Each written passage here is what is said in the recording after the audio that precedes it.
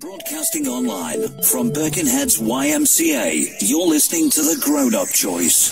This is Vintage Radio.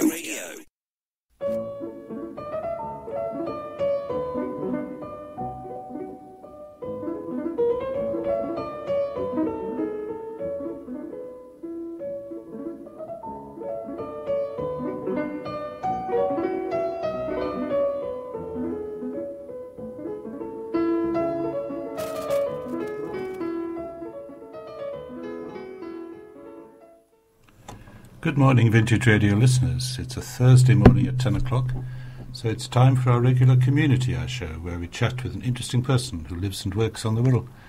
And today I'm delighted to say that my interesting guest is one of our Vintage Radio colleagues, John Jenkins. Hello, John. Good morning, Roger. Thank you for having me here on your programme.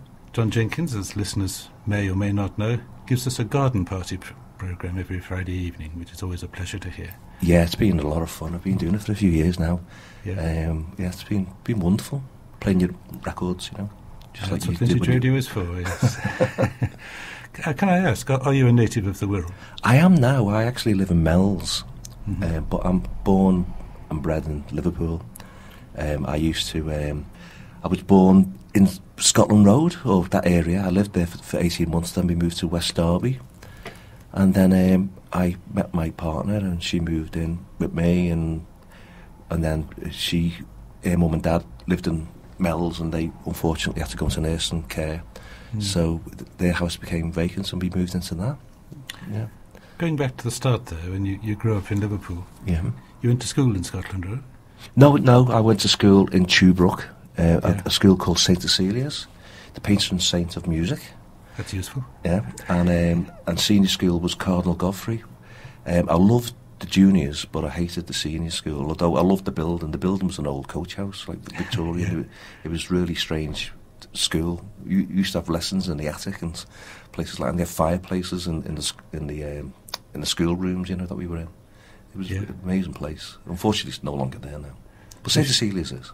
So if you didn't like the school, did you leave as soon as you could then? I didn't have much say, really. Yeah, you had to go, didn't you, you know, into school each day. Yeah. So yeah, but did you stay on to the sixth form? Because I was born in June, which is the end of the school year, this is what I tell myself, but I had to stay on another year to get my O-levels. Yeah. So I was on the fifth year, and then I stayed on for one more year just to get my O-levels, because I didn't do it on the fifth year. I got 5 eventually when I was in the sixth year. And then Did you get a job as soon as you left school? Well, no, not straight away. I left in the summer of '76, which was I've written a song called that, actually. But there was I had a friend who was actually a chef, and for one reason or another, I got talked into becoming going on a catering course. Yeah. In those days, I think they were called tops. I don't know what it means, but I ended up in the Nautical Catering College for 3 months, learning how to cook and be a waiter and to do accounts and stuff like that. And I must have been the worst person there. It was terrible. I was really awful, you know. It's probably useful knowing how to cook. I can't remember. Well, I say that now, you know. But yeah, it was really fun. But then I don't even remember applying for the civil service, but I actually got into the civil service in Bootle, a tax office, Inland Revenue, and I started work on the 1st of February 1977. Which, and I'm still there, believe it or not. Only part-time though, or partially retired. So next February, the 1st of February, will be 45 years. 45 years basically in the same job? The job's completely changed, but for the same company, if it was a company. Yeah. People will be coming after me with a white straitjacket saying, I'll tell you that now. Well, you can't have disliked it too much if you stuck it out for all this time. Well, you've heard that saying, haven't you? I was only there until something better came along, and that was always the way with me. I was always going to do something in the music, you know. Well, you are now. I am, but it's not making money to pay for for things, treats and stuff. But you know, the job pays for a lot of my music things, so it's quite nice in that respect. Mm-hmm. That I'm sort of getting money from work to pay for my musical love. So for quite a long time you must have been commuting from Mells to Bootle. Well, I started off in Bootle, but after 1989 I moved to Liverpool. So from 1989 I was in Liverpool Regent House, which is just facing James Street Station. Yes. Yeah. Yep. I can visualise it, yes. Yeah. So when exactly did you come over to the Wirral? It's about 10, 11 years ago now. All right. Yeah. Yes. Yeah, I love it. It's fabulous. It's like a dream come true, really, in some respect. Although I do miss Liverpool, obviously, but it's just on a train ride, away. Yeah, it's easy to get to, yeah. Easy to get to, yeah. And I've got a lot of friends and family still. Well, Liverpudlians, I mean, they talk about coming to the Wirral as the other side. Yeah. As though it was the other side of the moon or something. Well, yeah, it's weird because my partner Lynn, she says, we were called butty chuckers. All the people from Liverpool. And I had to find out what that meant. Apparently we go on the ferry and we take our sandwiches and feed the birds on the Wirral. That's all it is. So, I don't know. Well, it was new on me. I'd never heard that. No, but yeah, I don't know where it's come from, but there you go, yeah. Oh, but you don't seem to mind. I don't know. It's just a fun name, isn't it, really? Mm-hmm. No one's going to take offence on it. I hope. So in Wales, do you live next to the sea?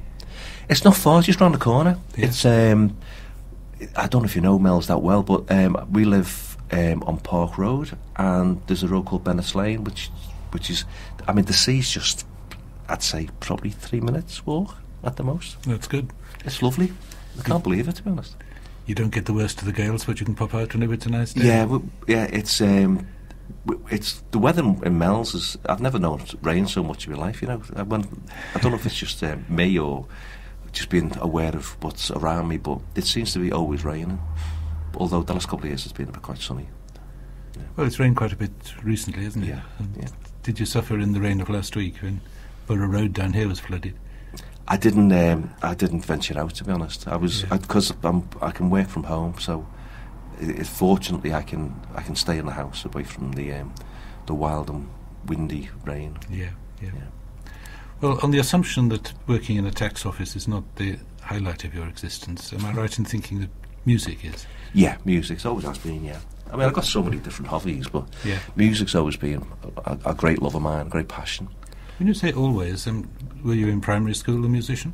I wasn't, no. And do you know what? I'll have to try and find my my school report, because I think I got the lowest mark possible for music. And considering St Cecilia's is the patron saint of music, but I used to love hymns. We used to go to church and Christmas carols I loved and stuff like that. I remember I wasn't well once, so they had a school play in the juniors, so I wasn't chosen for that because I wasn't around, but we all got to sing The Ugly Duckling, which is a Danny Kaye song. I know it well, yes. Yeah. And I remember getting it, and it was one of those records that was like, I think it was pink vinyl. It was unusual, like a multicolour vinyl. And playing that, but probably really sort of getting on everyone's nerves in the house. So you were a singer rather than any kind of instrument player? No, well, what happened was I lived, when we moved to Borella Road in West Derby, we lived, my mum and dad, my dad's mum, who was my grandmother, what we call Ma, and she had a parlour in the house with a piano in. So my dad used to be playing the piano, and I used to tinkle around with it myself, and then with my two sisters as well. So I taught myself how to play the piano, and then I ended up getting a guitar in my teens. I can play basic chords on a piano. I couldn't play Mendelssohn's Spring Song, or nothing like that, Although I do love classical music. I was really odd in school, I'd say, because I used to go to Woolworths in Tuebrook and buy these 50p classical records, like Mozart's Piano Concerto No. 20 in D minor, and Tchaikovsky's Piano Concerto No. 1 and B flat minor, Opus 20, whatever. Even if you can't play it, you can mime to it, can't you? I tried to play along with it, but it was, But I wrote my own things, little tunes and stuff like that. So my music comes from there. And the family used to have a pub on Scotland Road. When I say they had a pub, they didn't know it. They go to this pub in Dublin Street called The Bull. My uncles would play guitar and sing, and my mum and dad would go, and we'd go when we were able to go to drink, and have a sing-along on a Friday night.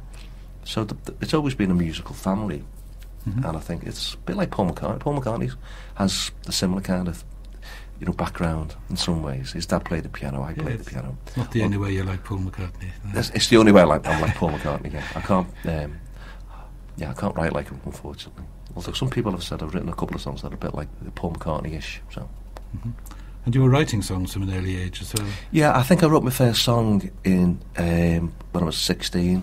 Yeah. And I wrote hundreds, and they're all terrible.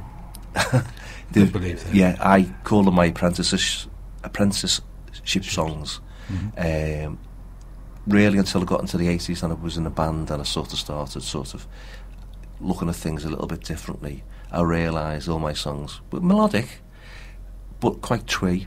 Although saying that, I did get signed up, or I did get offered to be signed up by a guy called Joe Flannery, who was in company with Clive Epstein, Brian Epstein's brother. So he wanted to manage me as a songwriter. I worked with a guy called Chris Curtis, who was the drummer with the Searchers. Oh. And he was facing me in work, and I used to come in with my cassettes of songs and say to him, Chris, will you listen to this? And I was a big Beatle fan. I didn't know much about the Searchers until later on. And I used to ask him all these questions about the Beatles and what it was like in Hamburg and stuff like that. And he was a really patient man, lovely bloke. And he'd give me some feedback on my songs and stuff. And he put me in touch with Joe Flannery, who was quite interested in taking me on as an artist. But I bottled it. I really bottled it. I felt like I couldn't do it, at that Who time. would you say your songs of the time were like? I mean, were they like Beatles songs? Well, I was a big Beatle fan, but a few people said a bit like Gilbert O'Sullivan. Oh, right. Or Billy Joel, because it was just piano, really. Yeah. I did write guitar songs, but a lot of them were again, I used the word twee, because lyrically, I was rubbish. It did all be a lot of sort of lovey-dovey songs, and at that age... Well, people sometimes say Gilbert O'Sullivan was a bit twee, but he wrote very good songs. Oh, he wrote amazing songs. Alone Again Naturally is one of the best songs. Yeah, one of the best songs in the world. Yeah, ever written, And that's just about, mental health issues, really, I suppose, in some ways. I've got a couple of Gilbert O'Sullivan albums, and there's some really nice songs on them. I've seen him in concert as well. Yeah. He's great. Saw him in the Liverpool Philharmonic not so long ago.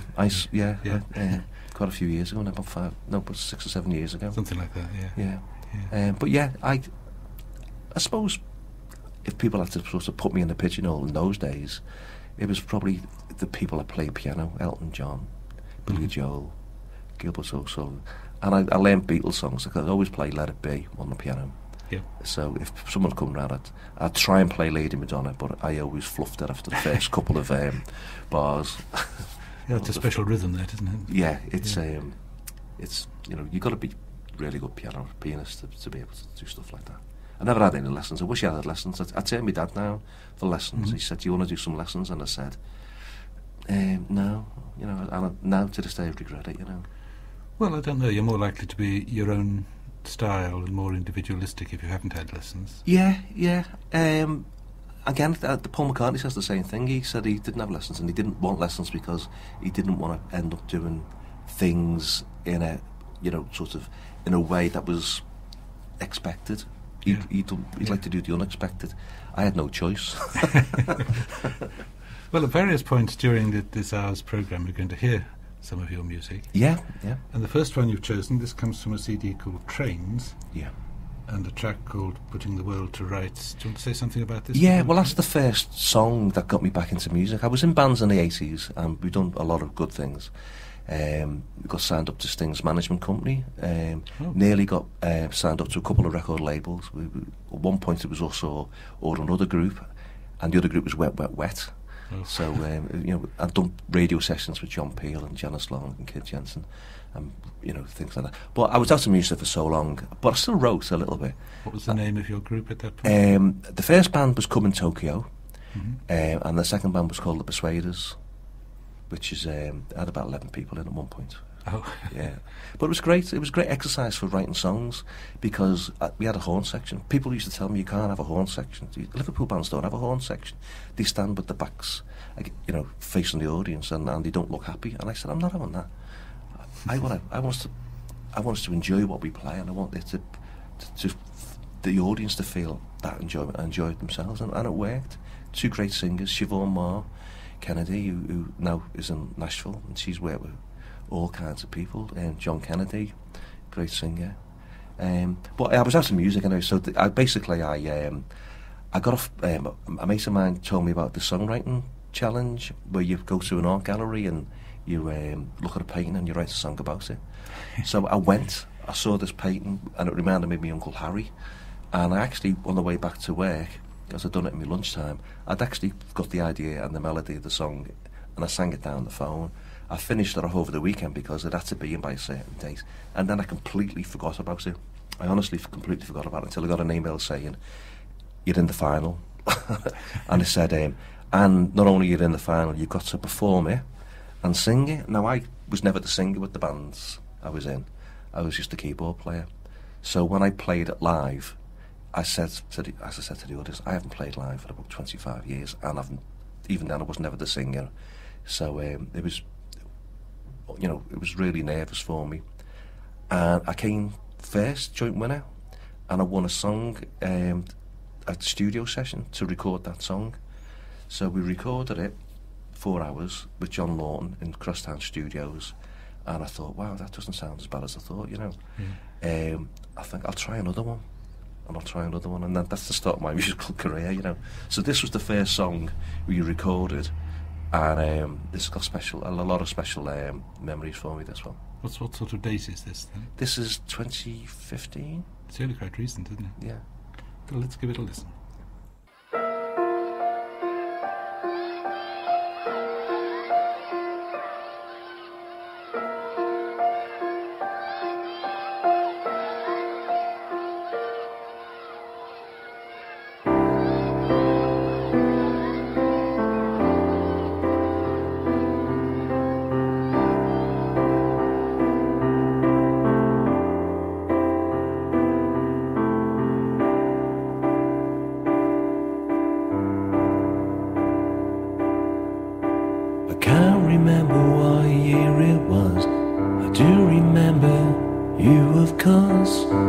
Walking through the street on your way to work, and I must have been about 9 or 10. You told me something I'd never forget. You said, never take for granted your moral power. And I'm sitting here nearly 50 years on, with memories of those days long forgone.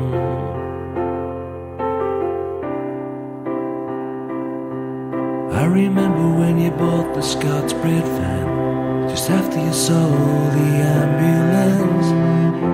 You always had your fingers in so many different pies, and I still don't know what job you had, if you were clever or if you were mad. Just seemed like a normal thing for you to do. There's a time and place that I'll take myself. There's a road that I'll walk on. Will you, my friend, reminisce and laugh again, put the world to right?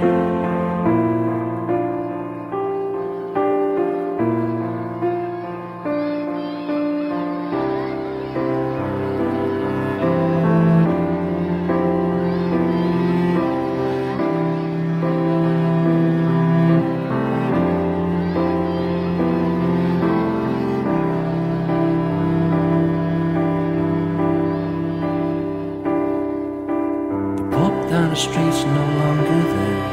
It's a charity shop selling furniture. I know that will make you pull out your hair, because you used to like a pint or two with the scotch on the side, with your embassy number 1. It was your embassy number 2. There's a time and place that I'll take myself. There's a road that I'll walk on. Will you, my friend, reminisce and laugh again, put the world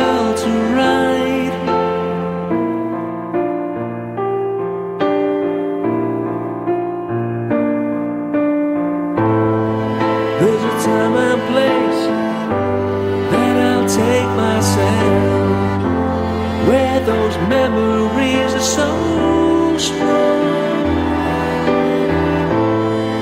of you, my friend. One day we'll meet again and put that world to right.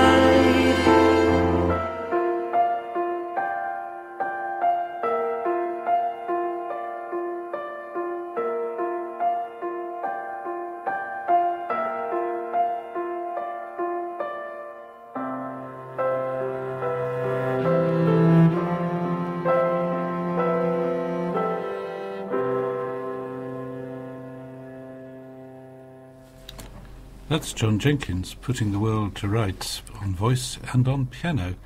And it's about someone put the world to rights, isn't it? It's about I wish someone would, yeah. Yeah. I don't think it's going to happen in my lifetime. I just saying that, I've heard, I haven't heard that for a long time, 5 years or so. How does it strike I forgot you there now? was a cello on it. Stephanie Kearney wrote the cello parts. She's lovely. How does it strike you now altogether? Are you proud of it? I am proud of the song. If I'd done it now, it'd be in a different key, because I can hear. It takes a while when you're singing songs and recording them to work out which is the best key for you. And I don't think that was the best key. But at the time, it was the only key. You know, it was the key I wrote it in. I've learnt, you know, you can write a song in one key, but to actually perform it or to record it, you need to work out whether you need, on a guitar you need a capo, or whether you need to play it in a different key on a piano. I don't do many piano songs. When I play live now, because I don't drive, and it's very problematic trying to get your piano on the train, you know, Yes. from gig to gig. Or in the studio, yeah. And you can't put a capo on the piano, can you? Yeah, so I've mainly concentrated on guitar songs writing now, you know. But there, you were actually playing and singing at the same time, were you? Rather than two separate tracks. If memory serves me right, I think I wrote. I think I played the piano track. Yeah, I definitely would have played the piano track and then done the vocal afterwards. Oh, right. Yeah. Yeah. Although I did play it live, obviously piano and vocal, on the night. When you do it live, you have to do both. Yeah, I have done it live a couple of times. But not for many years. So when you perform now, you don't perform that? No. Do you perform on the piano still? No, I haven't done a piano. I haven't done a concert where I played the piano for a long time, really. I should do, because it adds a little bit of difference to it. I think from an audience point of view, they're probably more surprised with me playing the piano than the guitar, because I fumble a little bit on the guitar. I'm not the best guitar player in the world. I can play chords. I'm not the best piano player, but I can play sort of melodies on the piano, which you can't do on the guitar. Oh. Yeah, so giving all my secrets away, you know. Yes. Keep them secret if you want to. Yeah. So yeah. So a lot of songs are write on the guitar. Although I am writing a song at the moment on the piano. Yeah. There's a new songwriting challenge, so I've got an idea for a song called Falling Star. So I was just working on it on the train coming here this morning, getting some of the words sorted. It's not in a fit state for us to hear now, I take it. No. I don't even know where it's going at the moment, you know. So have you written quite a lot over the last 6 years? Since I've you came written back into it. hundreds. Yeah. And you've recorded a lot of them as well. Hundreds. Yeah. What happened was I got back into music, and then I actually I had a health scare. Without going into all the details, I basically got told I didn't have that long to go. So I'm okay. You know, I had a tumour, but they took it out and it wasn't cancerous, but they thought it might have been. But when I was in hospital, I had complications, and I was in for like over 4 weeks, and all I kept on thinking was, you know, I wanted to finish that album off, you know. Yes. So when I came out, I then went partially retired with work, and I got a lump sum payment, and it enabled me to record a couple of albums, because it's quite expensive to record music. So a lot of my money went on recording albums. So I was just writing, thinking, you know, if anything happened to me, at least I've got a little bit of a legacy, you know, to leave behind. Which is what I kept on thinking about.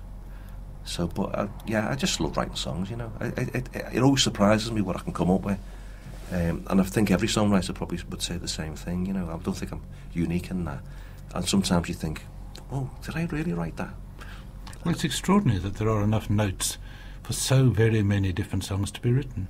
Yeah, I mean, there's only A up to G, isn't there? Really, on the in terms of chords and stuff like that, And there's only 92 notes on the piano. Or 118, is it? I can't remember. I don't know. Yeah. Never go right up to the very top or right down to the very bottom anyway. No. Yeah. And have other people been recording your songs as well? Yeah, when I sort of got back into music, one of the things I did was I sort of set up a home studio. Mm-hmm. So I'd written a lot of songs in the 90s, which I hadn't played. I wasn't playing live, and I wasn't in the band, something like that. So the first thing I did was to test the songs, was to sort of record them at home and get people to come in and sing those songs. And that was great. And then I done another album after the Trains album, which was just other people singing, because at the time I didn't realise I was going to be a singer. So right. So yeah. Well, let's listen to your second piece of music that you brought along. Yeah. It's called The Wrong Side of Sadness, from a collection called If You Can't Forgive, You Can't Love. Yeah, this is my latest album. Fortunately, I got an Arts Council grant, which enabled me to record the album and to go on tour. And I got signed to Fretsaw Records this year. They a London independent label. Lovely people involved there. They got a few really great artists as well. So I approached them and I said, I've got this art grant, and I met the manager and director, Ian. And I said, if I record it, do you fancy putting it out? And he said, yeah, we kindly said, yeah. So, this came out on the 6th of August, only just over a month ago. Oh, gosh. I recorded it this year. And this song should have been just an acoustic song, but it ended up being something a bit more, as you will hear. We sort of I had a piano player coming on this one, and he sort of started playing something, and when you hear other people doing their bit, you can either say, oh, I don't like that, or yeah, I love that. But Lee played this piano bit, and I thought, oh, we'll have to go that way with the whole song. So it sent it a different way, so you can get an idea what it's like.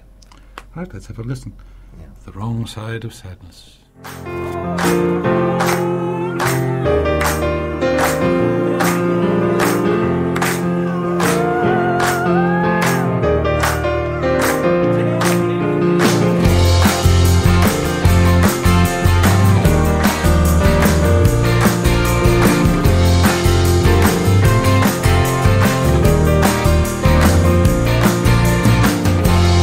I was never one to compromise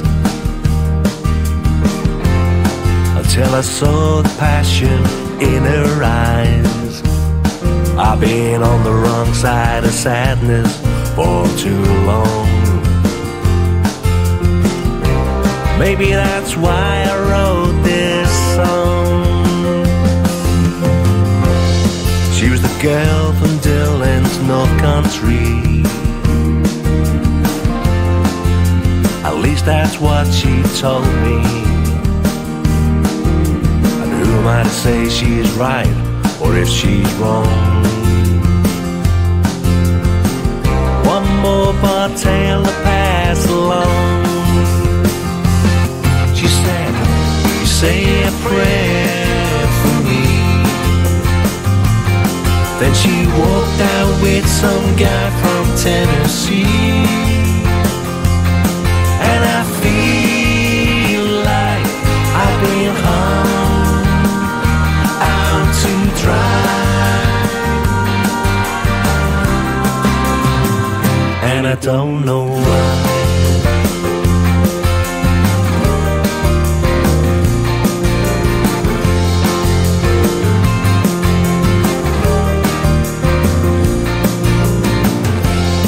I was never one to take good advice.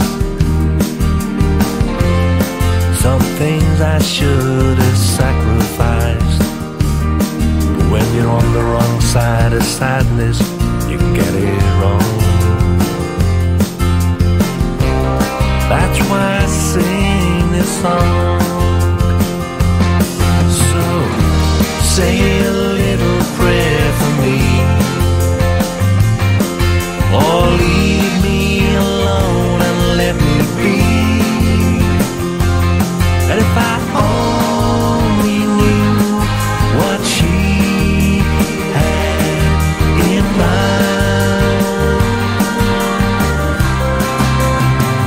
Was she ever that kind?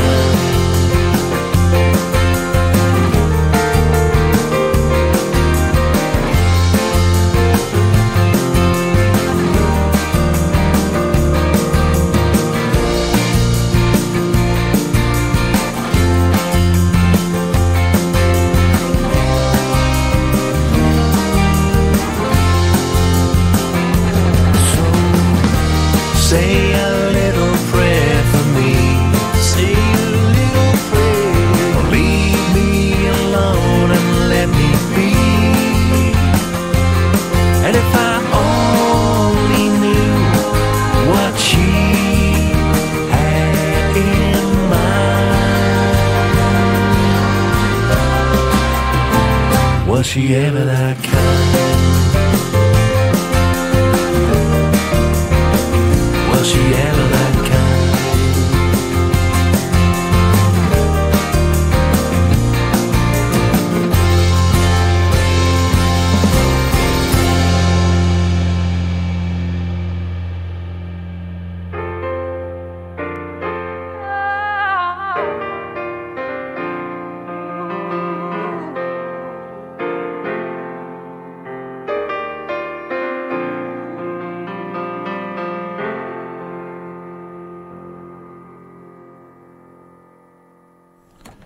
Great stuff.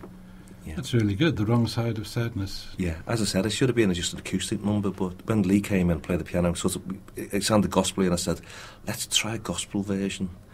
And I got Jade Thunder in, who is an amazing singer and great songwriter as well, doing all these sort of the oohs, nahs, and Robert Vincent, who's just an amazing singer-songwriter. He's won all kinds of awards, deservedly. He came in and sang on a few songs, including that one, you know. So I was very grateful, very grateful. Is that about a real person, the song? No. I always tend to write songs about America for some reason. I've got a couple of songs with like sort of place names. I'm fascinated by place names in America, like Bear Lake County, Tennessee. I've got a song called The Last Train from Baltimore. Because it sounds so much better than The Last Train from Grimsby, or, you know. Or, it does, yes. Yeah. It's strange. Yeah, it's some of the, you know, or The Last Train from Morecambe, or Croydon. You know, it sort of, for me, sets my imagination going. That one I wrote in New York, the lyrics in New York when I was on holiday, and there's no other reason for saying it other than it sounds better than I wrote it in Mel's, you know. It just sounds like you meant it, you know. You know the story about the American soldiers who, during the war, were billeted in Leicestershire at a place called Ashby-de-la-Zouch. Oh, yeah. Within about a day, they'd written a song, Ashby-de-la-Zouch by the sea. And it's about 100 miles from the sea. I mean, it seems natural to an American to write a song about where you are, and it doesn't here. No. Yeah. Yes, and you say you like writing about America. On this CD cover, there's a picture of a motel sign, which could hardly be more American, really. Yeah, is that the one with Roy's Cafe? Roy's, that's right. Yeah, yes. The reason behind that is my partner Lynn's dad named Roy, so. I see. Yeah. So I came across that and I thought, you know, that's like a nice little touch, you know. That's good. Yeah. Now you're getting ready to play yourself in person. Yeah, I'll have a go. I mean, I've had problems with my voice the last couple of weeks. I should explain to listeners that you haven't brought in your piano. No, it's a guitar. It's a guitar, yes. Yeah. I couldn't get the piano on the bus because I had to get some shopping as well. Yeah. Unfortunately. But yeah, I hope my voice is okay on this one because I've had a little bit of a problem. I have a bit of at the back of my throat, sort of trying to clear it all the time. What's the song going to be?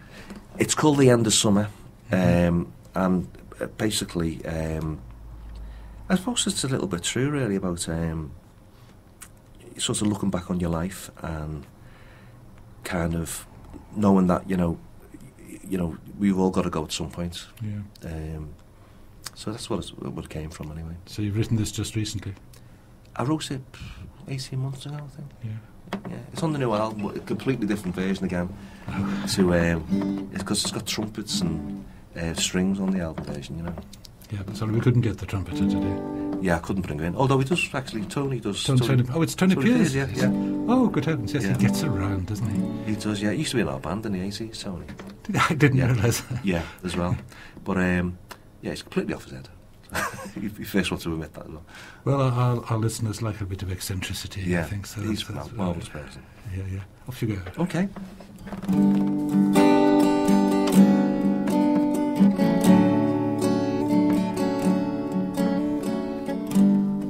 I don't want to live forever, but it would be nice to have some more time. Do those things I always wanted to. Leave this world with a smile.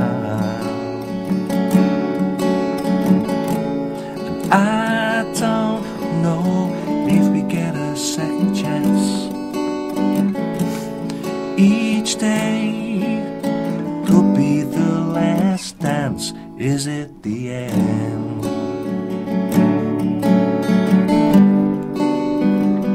The end of summer. Is it the end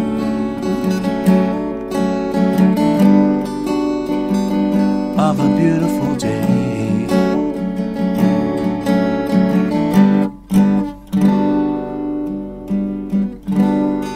My life's been full of memories, and it makes me sad. One day they'll be gone. And I don't know if we'll ever meet again.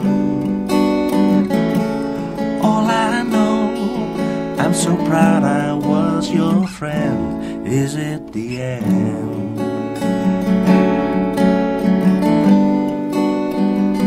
The end of summer.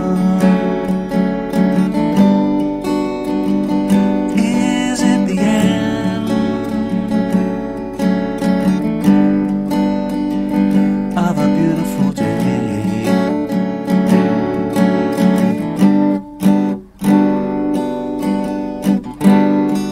Two lovers walking in the rain, children laughing, innocently playing. The whole world, each and every one, you'll be sad when it's gone. Is it the end?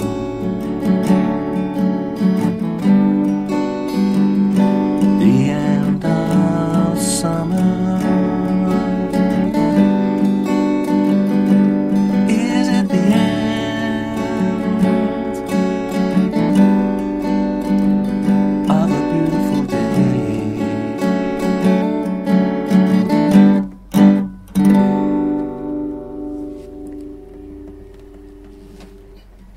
Well, that is brilliant. You like that? Yes, I did. I like the words, I like the tune, I like the voice. You Thank didn't you. seem to be suffering at all from larynx there. Well, I haven't picked a song where you sort of got to sing out, you know. Yeah. Well, I'm particularly impressed by the way you can play the guitar quietly. There are lots of guitarists around who don't seem to be able to play it quietly. Well, it's just the way I play. I don't know. I don't know. I'm still learning, to be honest. I've been getting into Taylor Swift, believe it or not, recently. Have you? Yeah. Yeah. She's an amazing songwriter and singer. She's a sort of role model for you now. is she? No, what it is, I'm fascinated with some of the songs. Like that one where, that could only be written by someone my age, I think. Well, that's what it's about, isn't it? Yeah. But she's writing songs. Well, the album that I've been listening to is like when she's in her teens, and it's from a teenage perspective, and the words are great. But I'm just curious to see what chords she uses. So on eBay, I bought a guitar chord book. Yeah. I know you could Google it, but I could play along with it.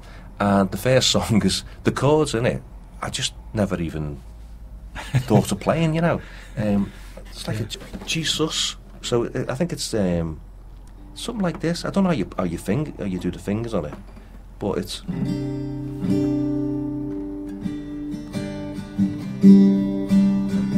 So I can write a song on those two chords, but they're chords I've never ever played on the guitar. Don't let that put you off. That was very interesting. Yeah. And the words about being not quite at the end of your life, but at the end of the summer part of your life. It's Yeah, exactly right. Well, that's the thing. You know, the line on it, I don't want to live forever. I mean, you know, some people do want to live forever, but I again, it comes back to when I'd been scared. You know, it was like, you know, I was like, I'm not religious, but I imagine in my head I was sort of thinking, you know, I don't really want to go now. I've got so much to do, you know. Yeah. I don't want to live forever, but there's a few things, you know, have a bit more time to do, you know. You've got a list of things you've never done and want to do. Yeah, still, yeah. I think I've basically done all the things I want to do, but there are lots I'd like to do again. Yeah.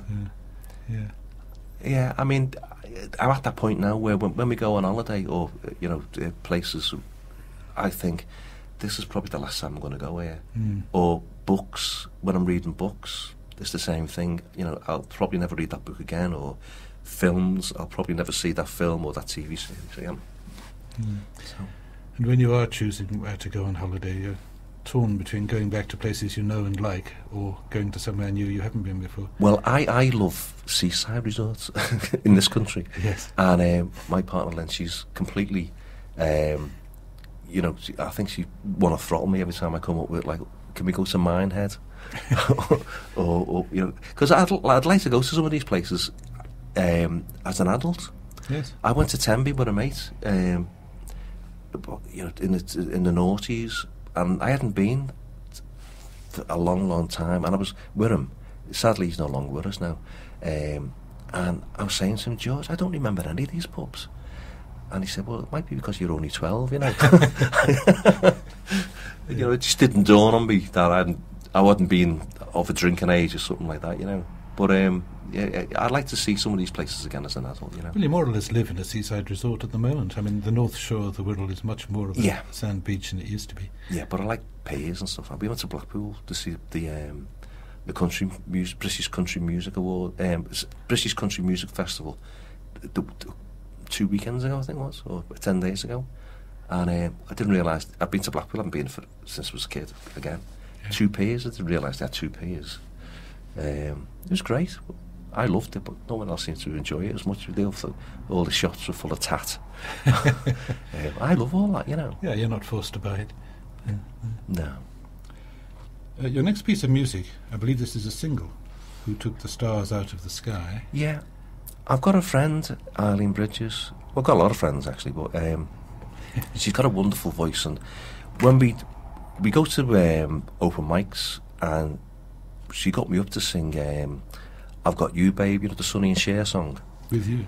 With me. Yeah. On the night, I wasn't prepared. Not only did I have to sing, I had to play it as well. The funny thing about it was I was singing the Cher part and she was singing the Sonny part. But I loved the voice, and I thought she sounded a bit like Cher, so I thought, well, I'll write her a song.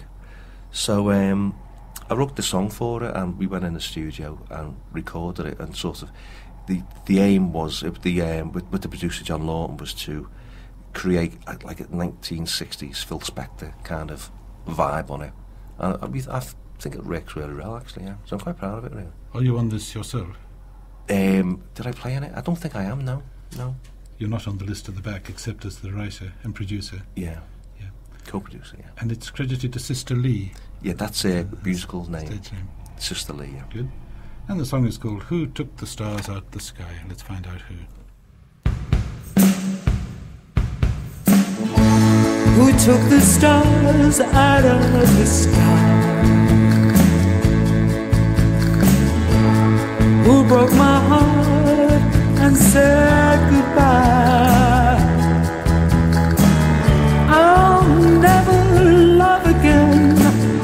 Now you're walking with my friend and gave no reason why. Who took the soul from a good home and found himself another love? I thought it was meant to be, but now my heart's filled with misery, and all I want to do is die. Who took the stars out of of the sky.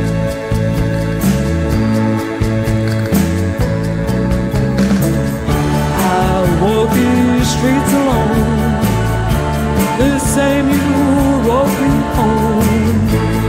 Chills fill my eyes. My life won't be the same. Will I ever love again?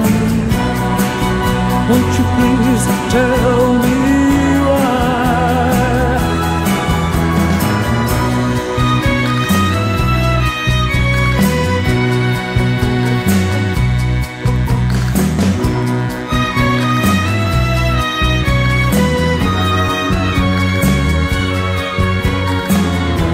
I thought it was meant to be.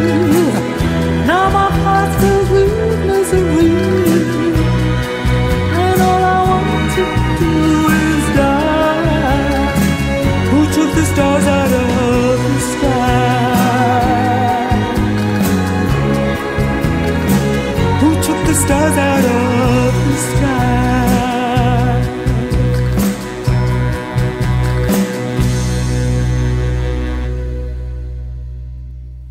That's a song written by and produced by and today chosen by our guest in the studio, John Jenkins, who's Yeah. been giving us a wonderful tour of your multiple talents. My only talent. What's the answer? Who took the stars out of the sky? I don't know. I again, it's one of these songs where I actually wrote on the way to. I always write stuff in the middle of the road. I was walking to the train station, and I sing in my head, and if something comes up that I think's quite, I like, I'll sing it and end up singing it on my phone. And I don't know where the title came from, but I thought it was a really nice title, Oh, so you record yourself on the phone as you're walking around and then Yeah. work on it later? And then I'll go home and sort of work on it, properly. You're the equivalent of Wordsworth. Sorry. Wordsworth did the same. Did he? Except he didn't have a phone. No, we didn't. No. We had a. Emotions pen and recollected in paper. tranquility. Yes. Yes, sorry.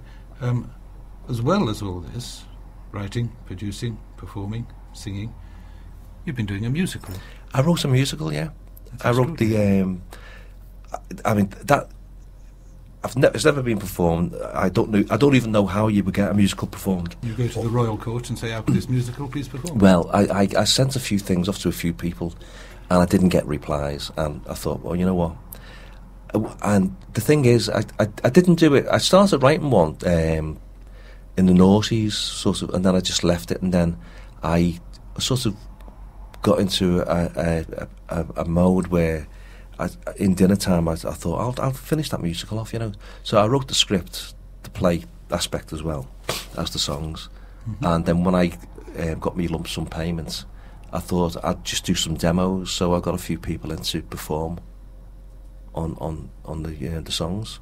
I noticed from the CD that one of the people you've been working with was Nicola Hardman. Yeah. She was my guest here, the last one before lockdowns. Oh right, yeah. She's But wonderful. She's brilliant, isn't she? Yeah, she's just got married. Oh yeah. Yeah, in the last week. Yeah, Oh, good. to Lewis. Yeah, she's a lovely girl. Yeah, lovely couple. Yeah, and her CD is pretty good. Yeah. Yes, sorry, I didn't mean to say that. No, it's all right. Yeah. The song that you're going to play from, A New York Romance, is the name of the musical. Yeah. And the song is Suddenly Came Too Soon. And is this, it's New York, is it sort of American style? I'd like to think some of it is. Yeah. I'd like to.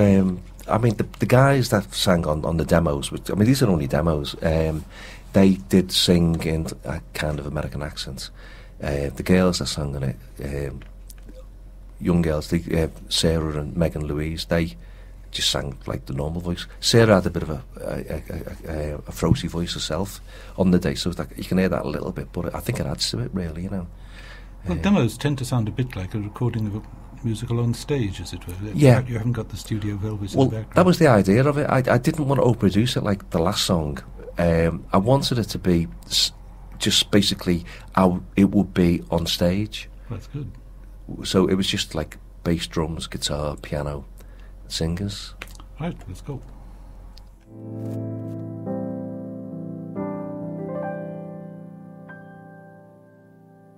I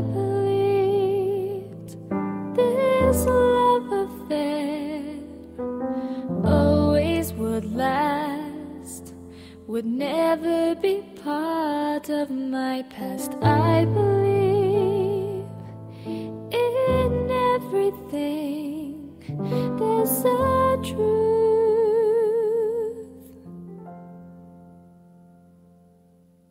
And now I wake up to reality. How can I go on knowing he doesn't care for me? I thought he was mine. I thought he was meant to be.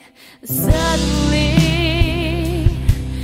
when I open my eyes, I find tears that I just can't hide. And suddenly I knew just what to do.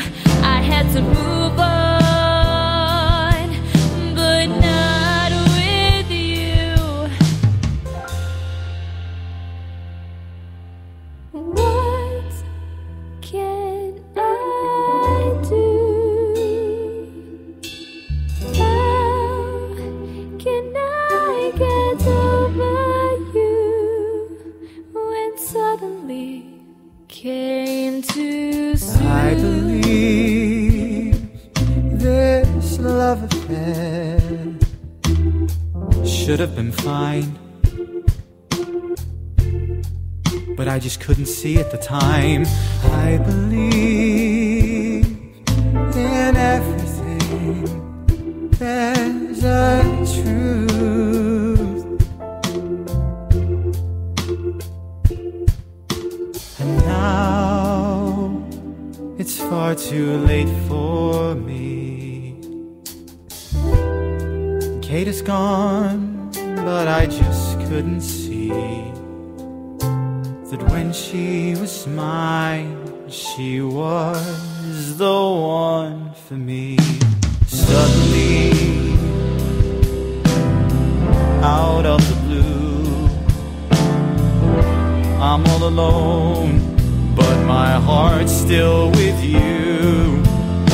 And suddenly, life won't be the same. I only have myself to blame.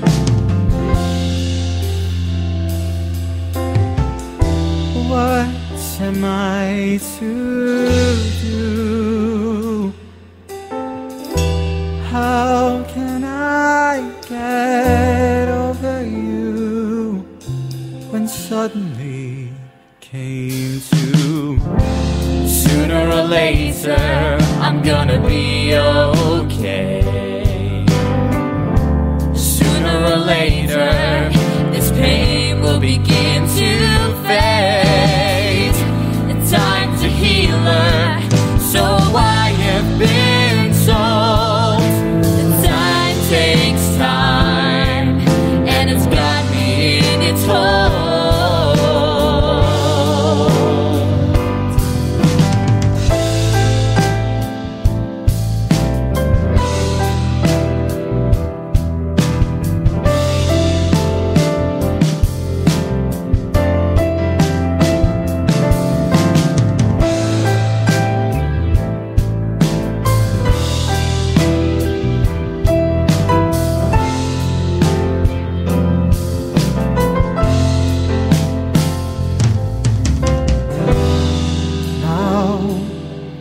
Far too late for me. How can I go on?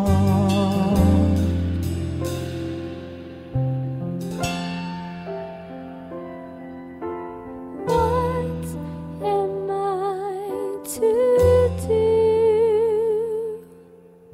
How can I get over you when suddenly came too soon?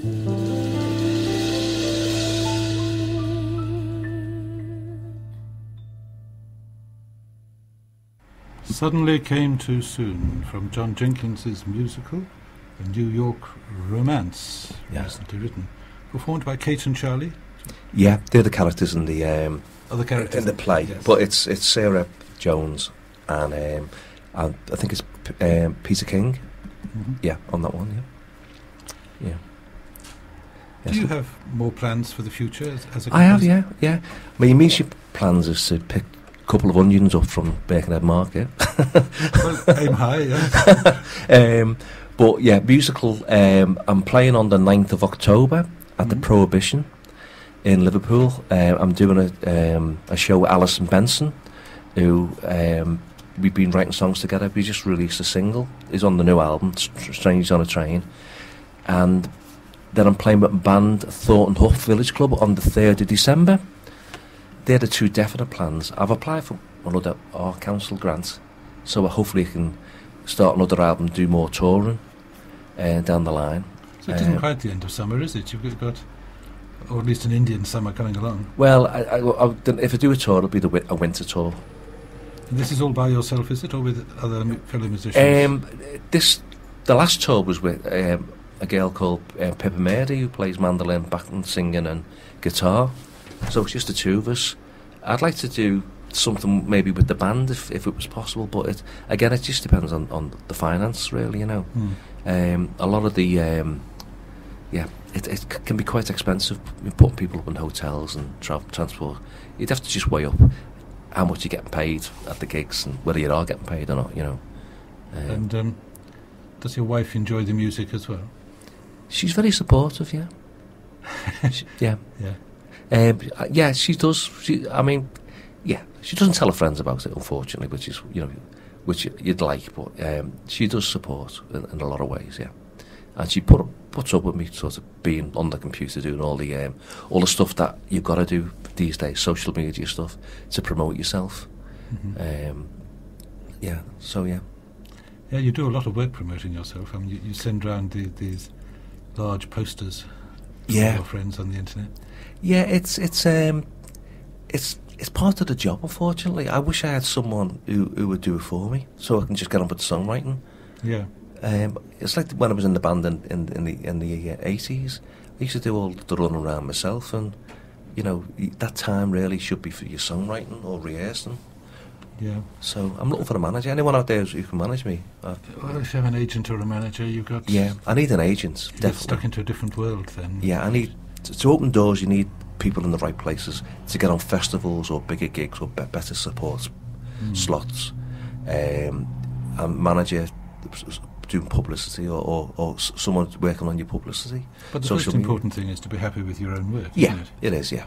And that might even be enough. Yeah, it is. At the end of the day, if you can't please yourself, you're not going to be able to please anyone else, you know. At the end of the day. Well, John, it seems it's gone very quickly, but we finished our hour. Yeah, well, thank you, Roger, for having me in and talking about Thank you very much indeed for it's been coming very in. enjoyable. It has flown. It's been great. Yeah. And just to remind listeners, my radio programme's on tomorrow night. Yes. I'll be finishing it later this afternoon. Okay, this is at 9 o'clock on a Friday evening, the garden party, Yeah. which is, of course, great fun. Goodbye. Thank you.